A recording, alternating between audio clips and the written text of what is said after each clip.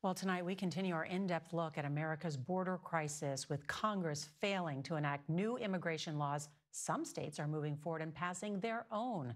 But as CBS's Manuel Bojorquez shows us, it can have some unintended consequences. Raquel Lopez Aguilar is an undocumented immigrant who worked as a roofer in the Tampa area.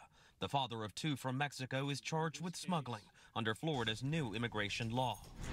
I think that it'll be difficult to prove the human smuggling aspect of this case. This is a brand new law. Lopez Aguilar is facing 4 felony counts for driving a group of roofers in a work van from a job in Georgia, and a misdemeanor charge of driving without a valid license. The new law prohibits anyone from transporting illegal immigrants into the state. This is the strongest legislation against illegal immigration anywhere in the country.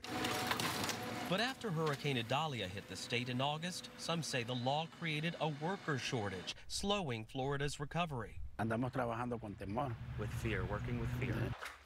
Rogelio Rauda, an undocumented worker from Honduras doing construction in Crystal River, Florida, says only 8 workers he knows came to the disaster zone, out of hundreds he says typically show up. The fear that somebody's going to stop you, ask for your papers, and that you could be deported. Posiblemente la deportación. Posiblemente la deportación. Tim Conlon, who runs a roofing company in Jacksonville, says it's happening outside disaster zones too. In the last year, our crew count has been cut in half. The law requires businesses like his with 25 or more employees to check employees' legal status through a database called E-Verify.